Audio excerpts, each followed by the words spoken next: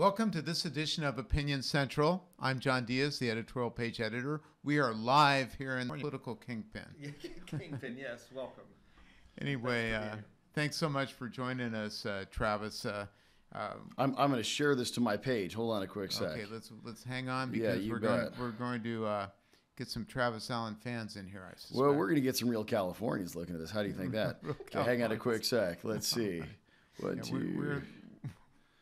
This is live video, folks. Nothing beats the live Facebook on. Joe, in the meantime, we can, while Travis Allen is getting his followers hooked up, those of you who are already there, the Chronicle today came out with its voter guide, which has a lot of information for that June 5th primary. So be sure to check that out on sfchronicle.com. And how we doing, Travis? We are about 30 seconds away. Give me a moment. Yeah, the fun secret is I am the only one that posts on my Facebook page. Really? Yeah, I think you don't do it like Obama had a BO after it. You don't do a TA. No, you. It's all me. I mean, because look, people want to hear from the person. They actually want to know what you think, what you feel. This is the beauty of social media, is that this is the direct, unfiltered way to reach everybody in California, everybody around the country. Yeah. So people actually want to know what you think, how you feel, what you're reacting to. And I'll tell you, we just had a debate a couple nights ago. I'm sure we'll be talking about this as well. When you're in a debate setting and they ask you questions, about the hospital worker strike or whatever it happens to be, these are all things that, we've already seen, we're already up on, because these are what all of our followers are talking about. So it gives you a very direct reaction from the people of California about how they're feeling, what issues matter most to them. And, it really, I would say it gives you the direct pulse of what California is doing at any moment in time. Can I just say, right now, what's on your social media feed, on your Twitter feed, is a video clip of Willie Brown, former San Francisco mayor and Chronicle columnist.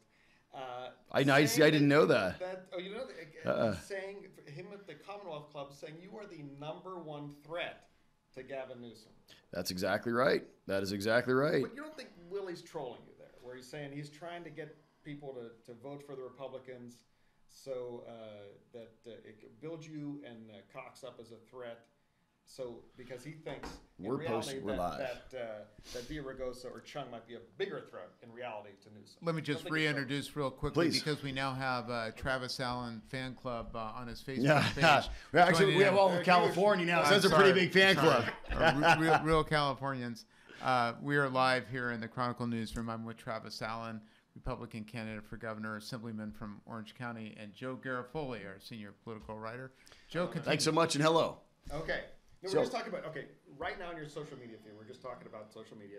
And there's a clip of Willie Brown at the Commonwealth Club. I don't know when that was, last couple of days, or maybe it was today, saying that you were the #1 threat to Gavin Newsom.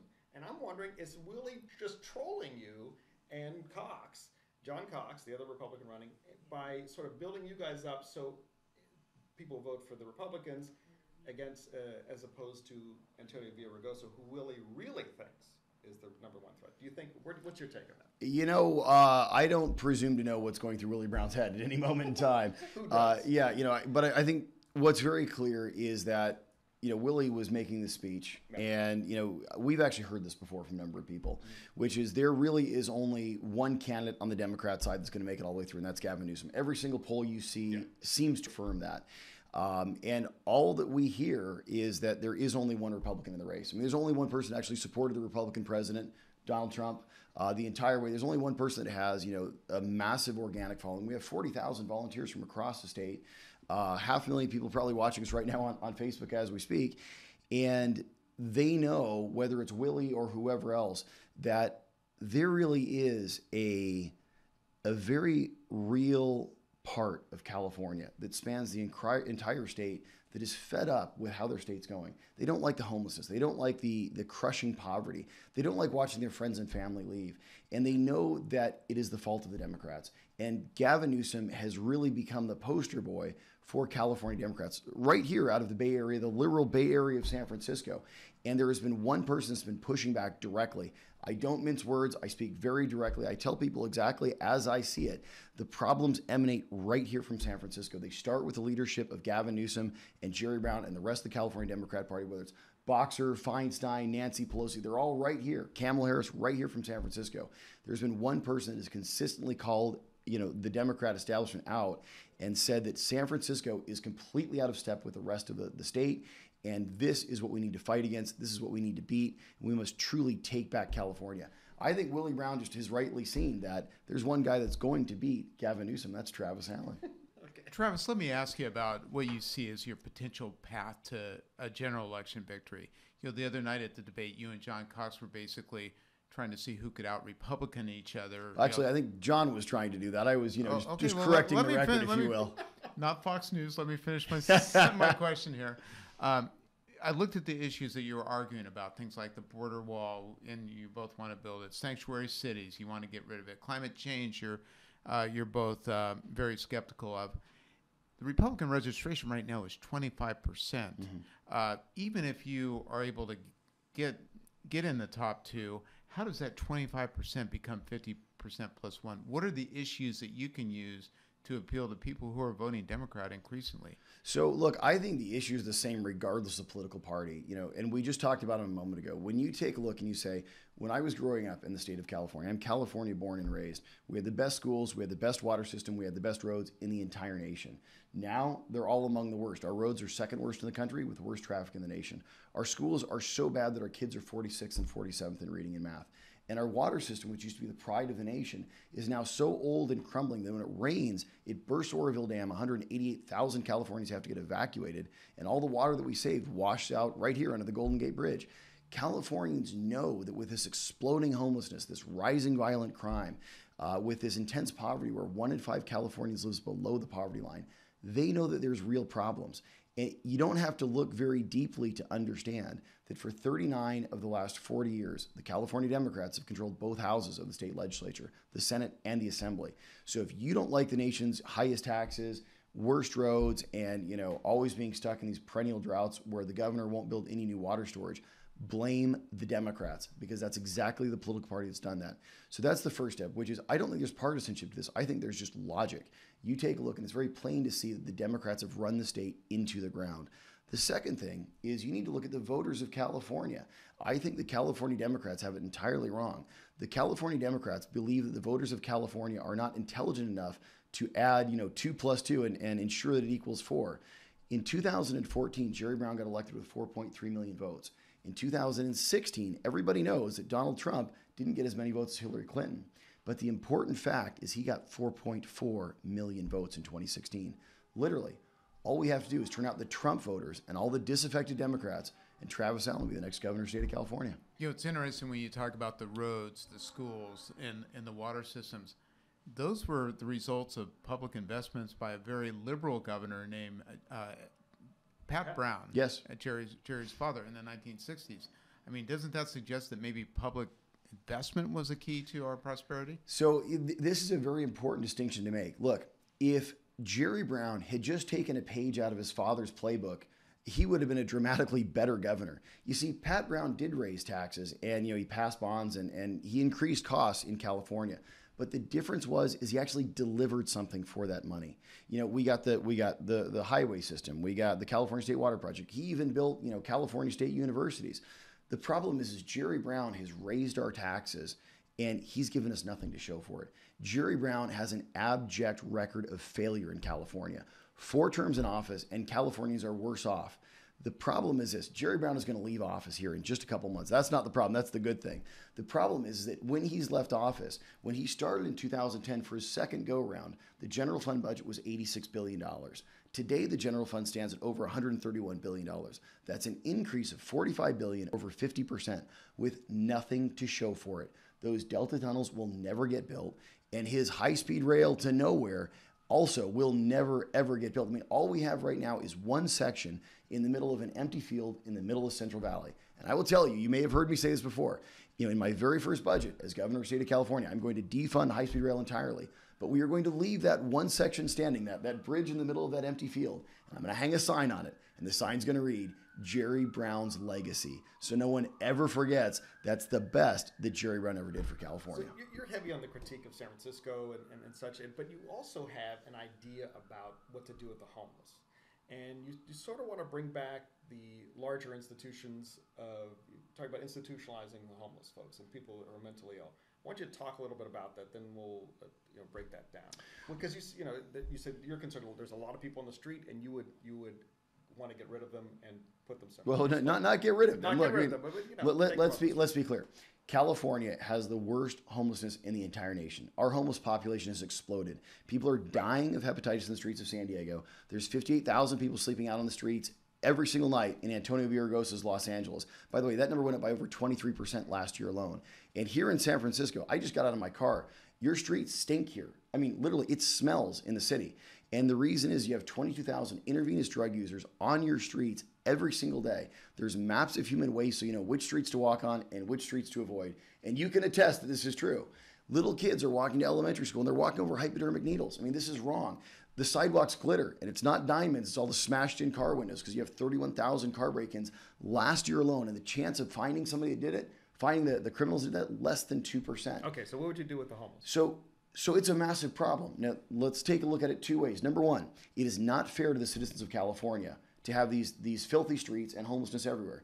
Number two, it is not fair to the homeless people themselves. These are our most vulnerable Californians. It's not fair to let them simply lie on our sidewalks, under our bridges, and beside our roads. It's a crime to them. It's a crime to us. Step one is we have laws. We have laws against vagrancy, against loitering, against public camping. Number one, as your next governor of the state of California, we enforce those laws. I stand up to the ACLU and all the other groups that want to stop these cities from enforcing anti-vagrancy laws, and we ensure that we can clean up our streets.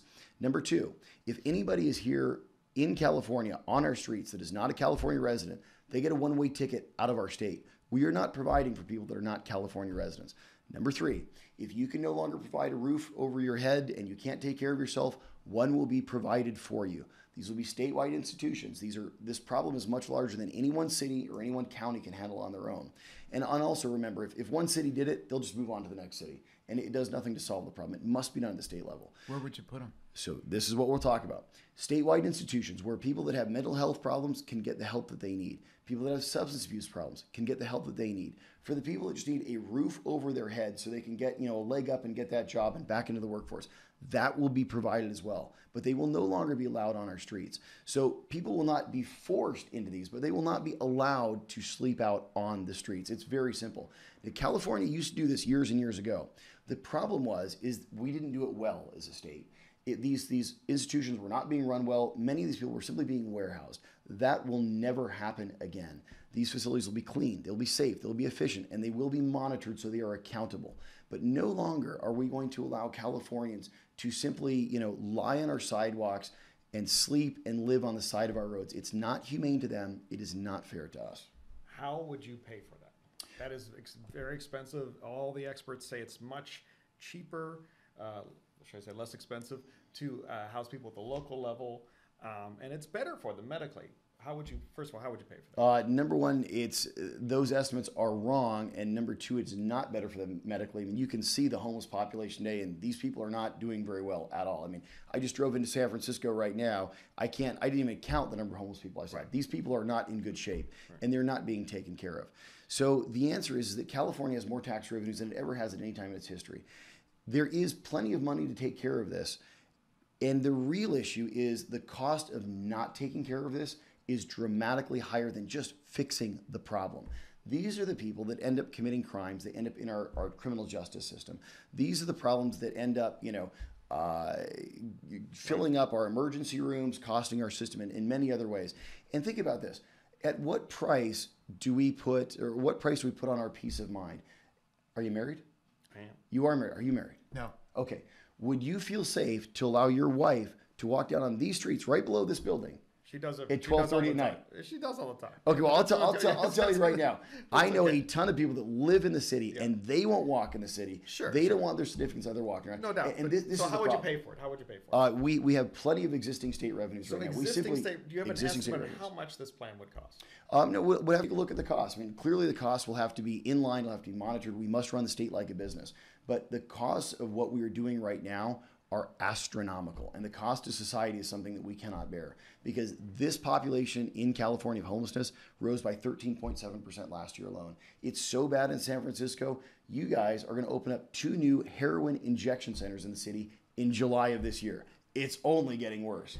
And what about when you say stand up to the ACLU? What would that mean? Because they're the ACLU and other civil rights organizations saying this is a civil rights issue to incarcerate people or institutionalize people against their will. How would you? Okay, well, say that, let's be very clear.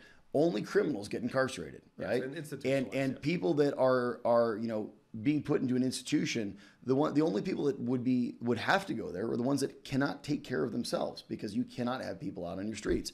What we need is a governor that is willing to stand up to the ACLU, go to court and fight the lawsuits for the people of California. This is what's been so sad. Look, the ACLU takes a ton of money from George Soros and many others across the country. These guys want to essentially take the people of California for a ride. They want to not allow us to enforce our laws, and all of these cities are too scared to stand up to them, because every time they go to court, they lose, because the ACLU is funded with hundreds and hundreds of millions, if not billions of dollars.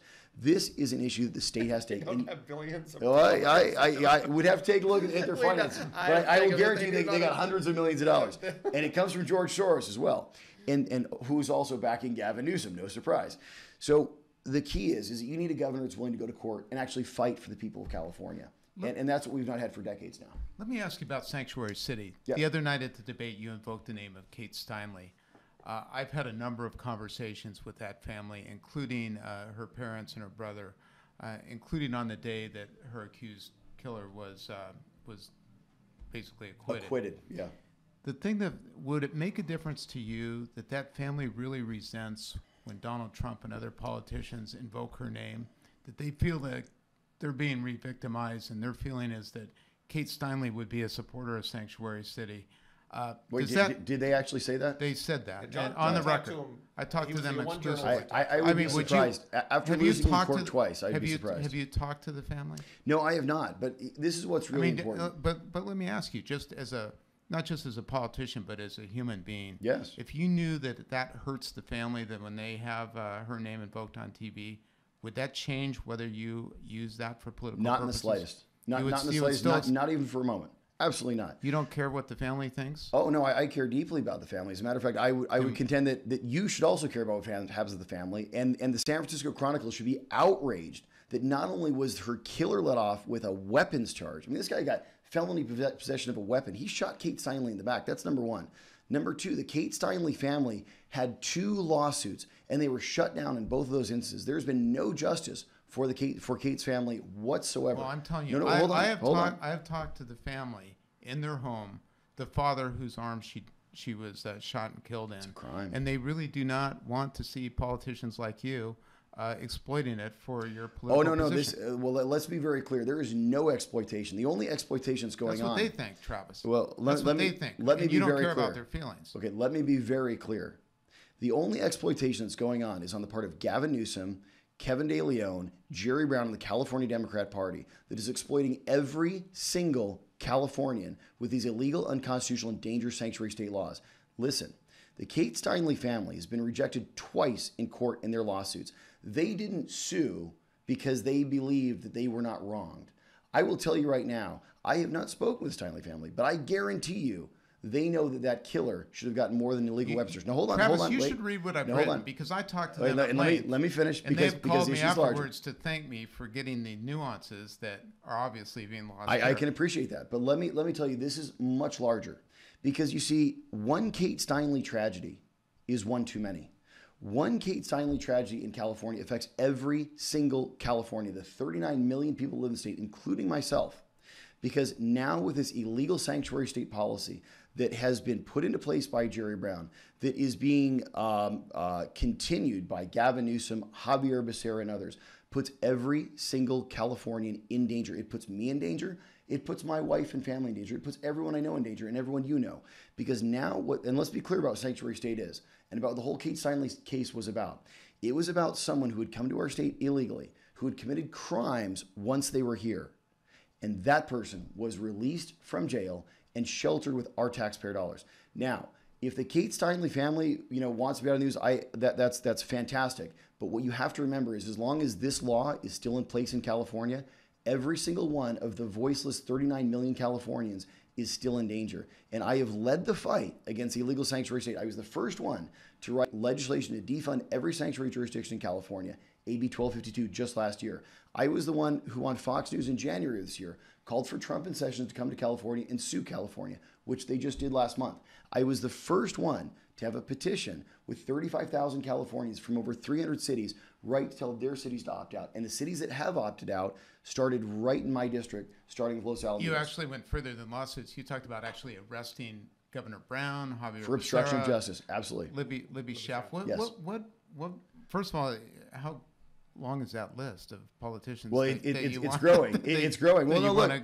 Wait a second. What would the charges be? This is the problem in California, is we have rampant lawlessness on the part of the California Democrats. And it starts at the very top. Let's take a look at Javier Becerra. Javier Becerra told California business owners that if you comply with federal immigration authorities and assist them doing their constitutional duty, that he would prosecute you. That is like a mafia boss telling witnesses that if you work with the feds, I'm going to get your knees. This is criminal obstruction of justice. That's a felony, and for that he should be arrested and prosecuted. Libby Schaaf, the criminal mayor of Oakland, the Democrat mayor of Oakland, got a call from ICE. And ICE said, we have 800 people that we believe are in your community that have committed crimes and are here illegally, and we are going to come and pick them up. She put this out onto the media. It went national. Because of her actions, over 800 people are still on the loose in California. These are people that came to our state illegally that have committed crimes since they were here. That is 800 counts of aiding and abetting felons. And guess what? Since that time, 3 that we know of have already reoffended with crimes like spousal abuse and robbery. She is now guilty of 2 more counts of accessory to a crime, felonies as well. So when you ask, Travis, why would you want to arrest these people? Well, simply because they've broken our federal laws. And this is the answer. There is lawlessness in California. It is being spread by the California Democrat Party. It is coming directly from the top, from Jerry Brown, Gavin Newsom, Javier Becerra, and the list goes on. And we are a nation of laws. We're a nation that has a U.S. Constitution. They have violated that Constitution. They have endangered every single Californian. Kate Steinle would be alive today if it was not for the sanctuary city policies of Gavin Newsom and the California Democrats. And how many others have now been endangered by the extension of those policies?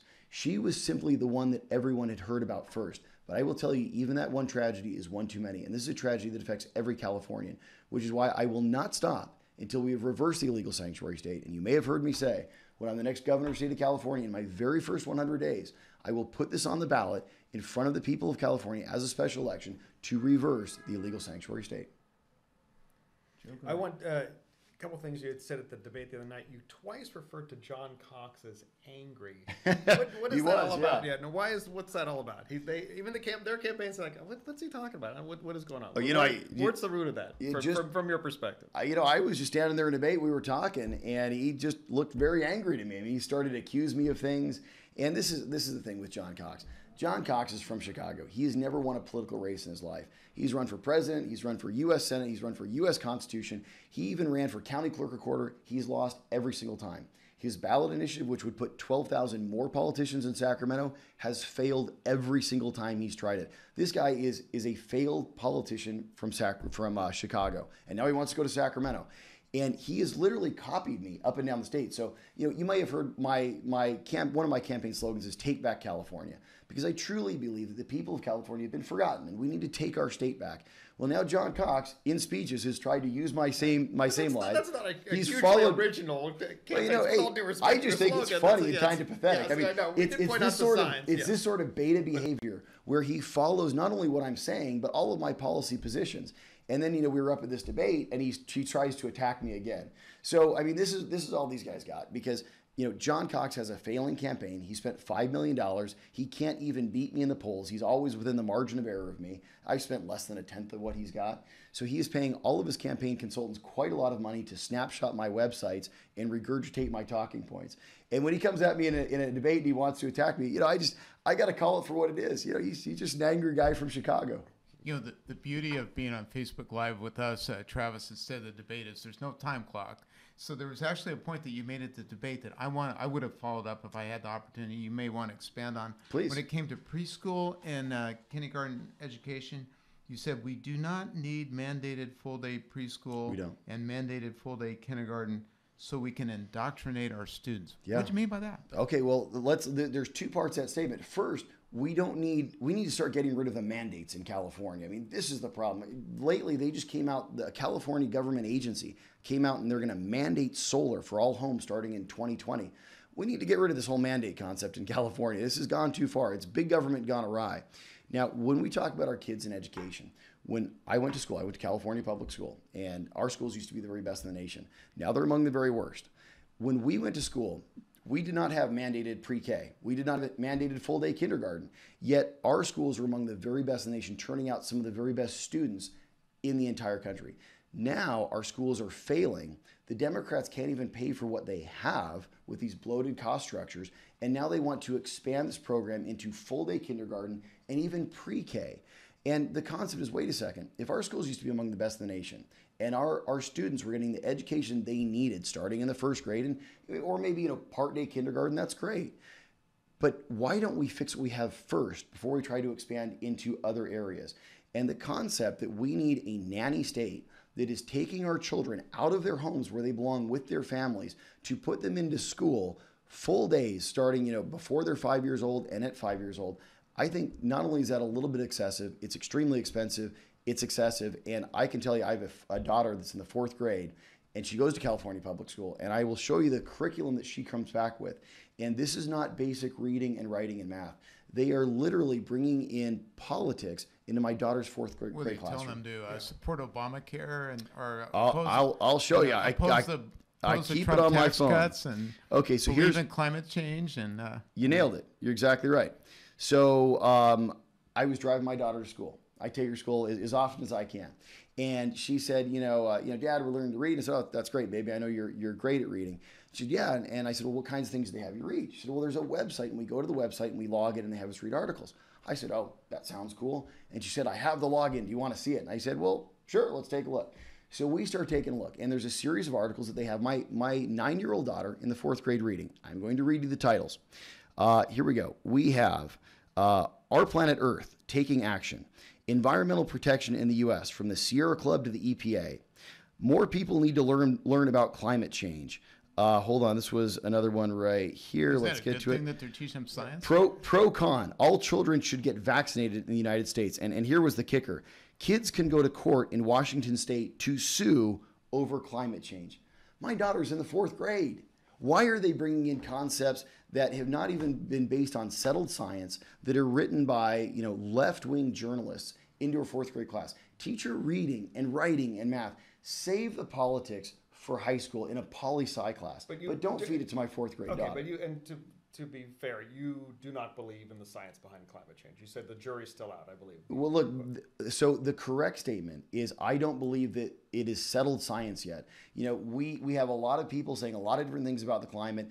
All of these are based on extrapolations and estimations. It is absolutely not settled science. And this is the beauty of science. Right. Science is about proving something. There's a difference in science between settled fact and theory. Right now, there's a lot of theory related to climate change. And here is the real problem. The real problem is the California Democrats want to take their theories about climate change and turn these into tax structures for Californians, tax structures and regulatory burdens. So we just saw the extension of Jerry Brown's cap and trade tax plan. We called it the cap and tax plan. This is something that increases taxes on every single Californian. It's going to increase the price of your gallon of gas by up to another 73 cents per gallon by 2030, and the cost of everyone's utility bills by 10 to 30% over the next decade. They are saying that this is to solve climate change. Every single expert in the world absolutely agrees that we could go to zero emissions tomorrow in California, tomorrow, and it wouldn't even change global temperatures by even 1/10 of a percentage point. So the reality is the Democrats are using things such as climate change to push higher taxes on Californians and excessive regulations, and that's where I draw the line. And on vaccinations, do you believe there should be mandatory vaccinations? No, actually, I don't. You're not concerned about the spread of disease or anything? Listen, I'm very concerned about the spread of disease. When I was a child, when you were a child, I'm guessing we were all vaccinated. Were you vaccinated? I was vaccinated. You were vaccinated. Yeah, we were all vaccinated. Vaccination rates in California were well over 90%, and they were increasing. When we were kids, we probably had, I think, about 17, 18, 19 vaccinations, something like this. The list is over 70 now. They're giving kids, 15, 19 vaccinations in a single day. There's a recent... Wait, where's that? 15 or 19 vaccinations in a single Oh, day? yeah, because they have these cocktails. Well, such is what I've heard. Such is what I've heard. Now, there was an article that came out a couple months ago where they did autopsies on some kids that had autism. They had extreme examples of autism. And in these autopsies, they found elevated levels of aluminum in their brain. And the question comes, well, where do they get these elevated levels? Well, there's excess aluminum in these vaccines because it excites the body's immune response. Now, I don't know. Listen, I'm not the scientist. But what I will say is when we were kids, we got, a dozen plus vaccines. Now they're talking about 50, 70 plus vaccines. And written into SB 277, it says that there is no way to stop the government from adding additional vaccines to that list. So very likely in a few years, it could be well over 100. We don't know what they're injecting our children with. We don't have the longitudinal studies that will show us efficacy and safety over a broad population. And this is the problem I have. Of course, I believe that lots of vaccines do tons of good in the world. Of course they do. Everybody knows this. But listen, I have talked to so many parents where they had one child that one of their children had an adverse reactions to a vaccine. One person I talked to literally just 2 weeks ago said that their baby was in the hospital. They gave him some vaccines. Before they'd even left, their baby had swollen up and ended up in the ICU for 2 weeks. Now, they have not since gotten that child vaccinated, and their other children have not gotten vaccinated as well because they did not want to have adverse reactions with their other children. Who is to say that the California government should be forcing families who've had adverse reactions with their children to an excessive amount of vaccines that might even, and we don't even know if there's a direct causal link or if there only may be a causal link, but to have the government force this on California families and hold education over their head, if these kids don't get the mandatory vaccines according to the entire schedule of the state of California, they can't go to California public schools, they can't go to private schools, and now they're trying to get rid of homeschooling in California. This is wrong. That's why SB 277 absolutely must be repealed. We have to be able to have an exemption, at least a medical exemption, for these families where they truly believe their families are at risk. We're running short on time, but there's one more question I want to ask you, Travis. If you make it to the general election, do you plan to invite President Donald Trump to come out and campaign for you? Absolutely. Great. Come on down. You're hearing it on live right here in San Francisco at the SF Chronicle. I would absolutely love the president to come to California. Listen, think about this. It doesn't matter whether you're a Republican or a Democrat or you just care about football. Donald Trump just cut taxes across the country. This created over $8 trillion of new wealth in our country. Unemployment is the lowest that it's ever been on recorded record for African Americans, for Latinos. It's the lowest since 2000. Jobless claims are the lowest since I was born in 1973. This is good in the world. It doesn't matter whether you're Republican or Democrat or just care about football. If he put more money on your table, so you have more money to feed your kids, clothe your kids, do the sorts of things you love, this is good in the world. That's what we need in California. We need to stand up for the rule of law. We need someone that's willing to put California's citizens first and the needs of Californians above all else. We need someone that's willing to cut taxes, cut the regulations, send a very clear message that California is open for business. And I will tell you right now, someone that believes in American exceptionalism, leading from the front, and that the United States is the greatest state or the greatest country in the nation is exactly the kind of person that I want leading our country. I didn't get the football reference. Well, look, a lot of people don't care about politics, right? Right? And so, and that's fine. Most ordinary Californians could care less about politics. But the problem is that if politics will affect everyone's life, which is why I have a very simple 5-point plan for California when I'm your next governor. That's what you took so long. I know. Hey, well, I saved the best for last. My goodness, Cut taxes, get tough on crime, fix our roads, expand our freeways with no new taxes, fix our broken education system, complete the California State Water Project.